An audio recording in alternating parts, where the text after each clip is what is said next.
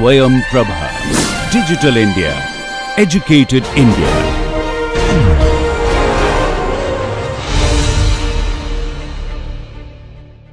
Next example, let x1, x2 and so on be a sequence of random variables, each having CDF cumulative distribution function f suffix xn of x, it is 0 from minus infinity to 0, and it takes a value 1 minus x by n power n for x is lies between 0 to n. From n onwards till infinity, the value is 1. So, this is the cumulative distribution function for the random variables xi's. It is a function of n, therefore, I have made it a f suffix x suffix n. That means, this is a CDF for the random variable n. For every n, you have this form.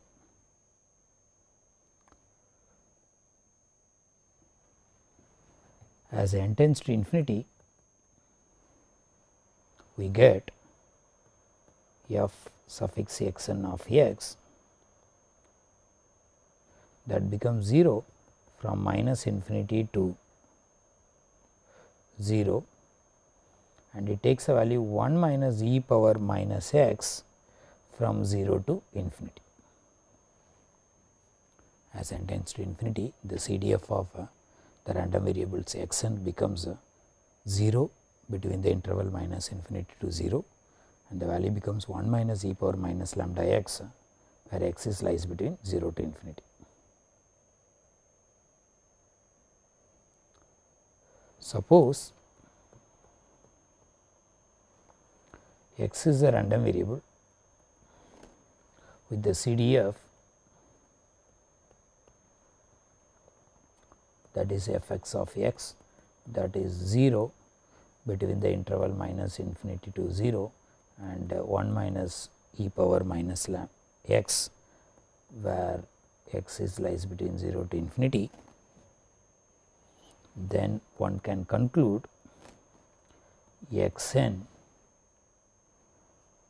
converges to x in distribution, since the sequence of f x suffix n of x tends to f of x for x is greater than or equal to 0, and the value is 1 minus e power minus x. Hence, one can conclude the sequence of random variable x n converges to the random variable x in distribution. Here the x is a exponential distribution with the parameter 1. So, this is the one example of how the sequence of random variable converges to a random variable in distribution.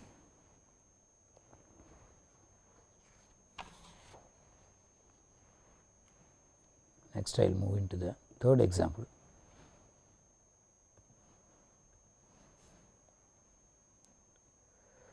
Suppose we choose at random n numbers from the interval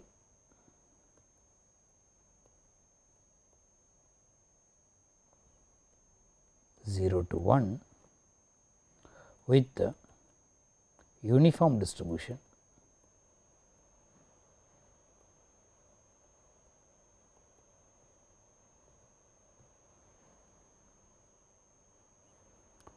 let capital Xi be a random variable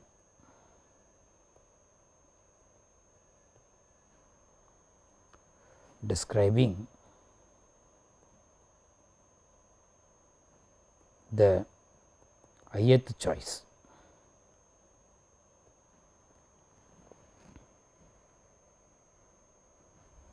Then for I is equal to 1, 2 and so on, you can find out what is the expectation of xi's, that is nothing but the integration from 0 to 1 x times the probability density function. The probability density function for uniform distribution with the interval 0 to 1, that is 1. Therefore, x into dx, if you compute, the expectation of xi is going to be 1 by 2.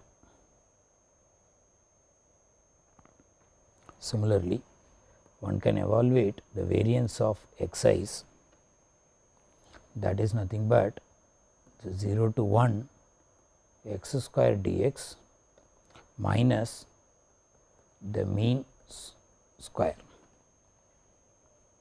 expectation of x square minus expectation of x whole square. So, the expectation of x square is 0 to 1 x square dx. So, if you evaluate this quantity, that is 1 by 3 minus 1 by 4. So, if you simplify, you will get 1 by 12. If you remember the formula of variance of a uniformly distributed random variable between the interval a to b, then the variance of x is nothing but you can get it by substituting the value of a is equal to 0 and b is equal to 1, you will get 1 by 12. Let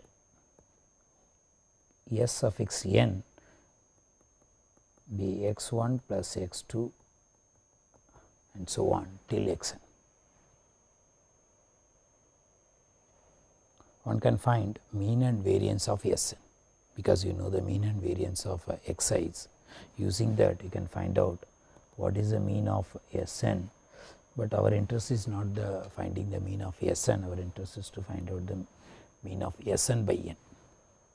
That is basically, suppose xi's are the samples, then Sn divided by n is nothing but the sample mean. So, expectation of Sn divided by n, that becomes 1 by 2. Similarly, if you calculate variance of Sn by n, that becomes 1 divided by 12 times n, because the variance of xi's is 1 by 12. So, the variance of Sn is a summation of xi's from 1 to n. Therefore, variance of Sn by n becomes 1 divided by 12 times n.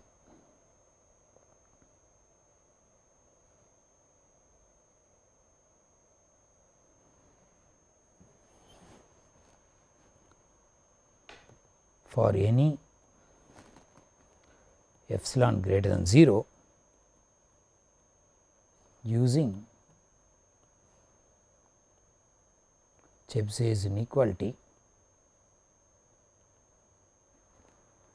one can conclude the probability of absolute of Sn by n minus 1 by 2 greater than or equal to epsilon, that is less than or equal to 1 divided by 12 times n epsilon square. I am using the Chebyshev inequality by knowing mean of Sn by n is 1 by 2 and variance of Sn by n is 1 divided by 12 n. I get this inequality. Now, as n tends to infinity, the probability of absolute of Sn by n minus 1 by 2, which is greater than or equal to epsilon, will tends to 0, because epsilon is in the n is in the denominator, because n is in the denominator. As n tends to infinity, this probability tends to 0. That is nothing but Sn by n tends to the value 1 by 2, and this convergence takes place in probability. This sequence of random variable Sn by n converges to 1 by 2 in probability.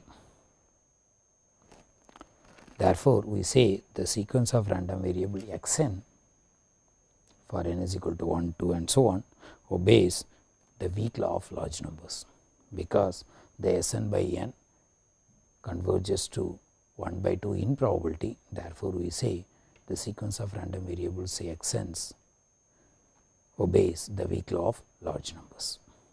So, that is the intention of giving this example.